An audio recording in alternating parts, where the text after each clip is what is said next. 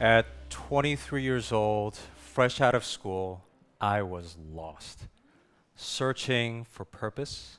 And as any good millennial would do, this is before TikTok and doom scrolling. I bought a dozen books on oil and gas, and I just went down the rabbit hole. Big nerd here. And I quickly realized human progress is just a function of unlocking more energy and more energy. And human progress is perfectly correlated with energy production per capita. But then some idea hit me, like a brick wall. We are stuck in hydrocarbon age, an era of energy poverty where great power comes at great cost. And so right then and there, I decided to dedicate my life to unleashing energy abundance, the most exciting, ambitious, and transformative goal that I could dedicate myself to. So my name is Kevin Kong. I'm founder and CEO of Everstar. We build artificial intelligence that accelerates the deployment of nuclear power across the world. But going back in history,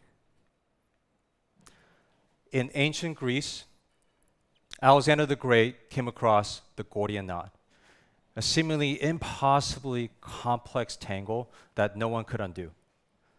And legend had it that whoever undid the knot would rule all of Asia. So of course, Alexander tried several conventional methods, and when it didn't work, he drew a sword and slashed it in a single stroke. We face our own Gordian knot today. It's the regulatory strangle that's holding back the nuclear industry. With every great leap in human progress, it has been powered by a leap in energy density. You guys all know wood. Wood was the foundation. It built our early civilizations. But then when we found coal, which is 3 times more energy dense, that unleashed the Industrial Revolution. When we found oil, which is twice as energy dense as coal, that transformed our 20th century into globalization. Now look at nuclear. Nuclear is 1.5 million times more energy dense than natural gas. That's a lot of juice. What could we build with all this power?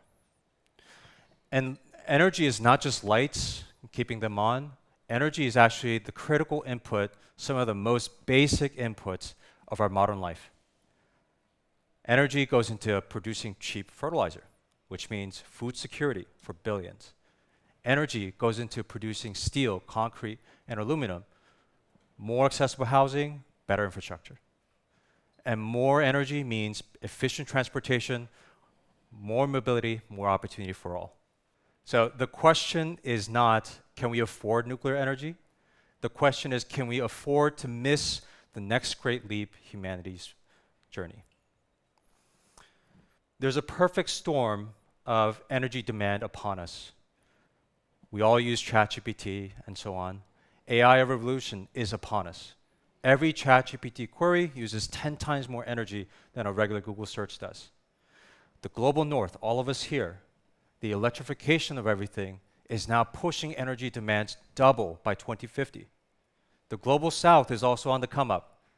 Climbing the energy ladder means they're hungry for more refrigerators, air conditioners, more modes of transport. We need more power. And nuclear delivers a unique solution. It's on 24/7, regardless of the weather. It's the safest, most reliable form of energy, zero emissions. The market sees this reality. Tech giants are investing billions of dollars because they know that a future of AI and abundance is only possible through nuclear energy. So when people ask me, isn't nuclear too niche? It's just very narrow. Why don't you do something bigger? I do not see it that way. I see it as we are building the standard oil of the next century. What's the catch? Nobody's perfect, nothing's perfect. Namely, there's two, it's PR and costs. Nuclear possibly has the worst publicist in history.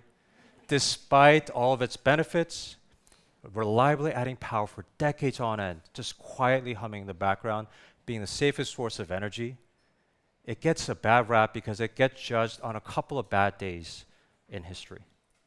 Whereas in oil, coal, natural gas world largely unscathed, even though it kills millions of people per year from pollution, health effects, and accidents. The second reason why nuclear gets a bad rap is because it's often very costly and time-consuming to build nuclear. Why? It hasn't always been this way. In 1957, we built Shippingport, Pennsylvania's first commercial reactor in the world. This took 32 months from groundbreaking to operations. This same construction today would take 10, 15 years. So what changed? It's not the technology, because today it's vastly safer and more efficient. What changed is our approach to regulations. Getting a design certified for a new reactor will cost you 2 million labor hours, producing 2 million pages of documentation, $500 million over 10 years. What's worse, on any given nuclear power plant, a component could be up to 90% driven by paperwork cost, not the component itself. A basic valve that costed $100 to a commercial buyer, same exact specs, will cost $1,000 to a nuclear buyer. So this so-called nuclear tax is not to make a component better or safer. It's actually just proving that it's the same. So we've replaced building culture with permission culture, while China's building 150 reactors today. Despite all these challenges, there's a lot of inflection points and sea changes happening. That's in the positive column for nuclear. Economic, technological, geopolitical forces are forcing us to reckon with a new reality. Tech companies are already running out of power for AI. Natural gas plants have already been tapped. There's a 9-year queue for diesel generators. We're restarting or extending the life of coal plants. We need more power.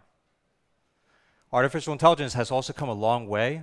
It's powerful enough to handle a lot of safety documentation that's 400, 4,000 pages long and be able to help customers navigate those challenges.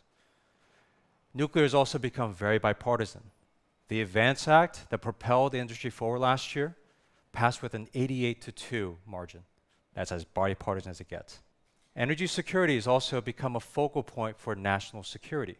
Blackouts and brownouts are causing critical infrastructure to falter. So America's falling behind its global competitors because of its permitting paralysis. The moment is now to make our permitting structure live up to the national urgency. The time for business as usual is over. So this is why I founded Everstar. We're building artificial intelligence that is the sword of Alexander to cut through the Gordian knot of regulations. Keep the safety innovations that matter. Eliminate the outdated bureaucracy. Our customers are reporting 70% or better in time savings. They're able to do things that took 10 years in 2-3 years. So this is not incremental change. This is a phase change. And we're not doing it by cutting corners. We're doing it by cutting the confusion and working smarter. So our North Star is to slash the cost of nuclear by an order of magnitude. Can you imagine a world where everything is 10 times cheaper? America's history has been defined by conquering the impossible, by swift and bold national action. In 1931, we built the Empire State Building in just 13 months. In 1942, the Manhattan Project took theoretical physics into working reactors in just 3 years. I like to say nuclear energy is the most American form of energy because we took the smartest people around the world, put them in the same room, and we learned how to pull out the most dense energy out of hot rocks. In 1961, President Kennedy committed us to the moon. And in just 8 short years, we all took that giant leap with Armstrong on the moon. That American drive for moonshots and breakthroughs is not dead. It's very much alive. Recently, President Trump announced a $500 billion AI infrastructure investment. We need that same level of ambition for energy abundance. Imagine with me what that next breakthrough moonshot will look like. Our vision, by 2045, 200 new reactors on the grid, replacing every coal and natural gas plant in the States. So today, I'm very proud to announce Project Titan. This is a multi-billion-dollar initiative marshaling America's greatest might and scale from defense, manufacturing, energy, finance, and technology to unleash this energy abundance in America. We have a comprehensive plan designed strategically to unleash permitting acceleration by activating defense production authorities, artificial intelligence solutions that will cut down costs drastically at every layer of the nuclear value chain within 2-3 years, including manufacturing and construction, new reactors breaking ground in the next 40 months, and scale deployments starting in 2028, not 2048. Imagine with me, siting done in months, not years. Components made in American factories and assembled together on site by artificial intelligence robotics in record time. Safety enhanced by intelligent systems. And military installations across the world, standardized designs and proven safety powered by baseload clean power. This isn't just energy policy. This is about national security and economic revival. Hundreds of thousands of jobs, American leadership restored, the ultimate fusion of technological prowess and national determinism. Energy abundance in this decade, not the next. So I started with the idea of the Gordian knot. Whoever untied it will rule all of Asia. Today, whoever solves this energy challenge has a chance to shape humanity's destiny. And energy abundance is not some distant utopian future. It is a near-term achievable action plan with the right approach.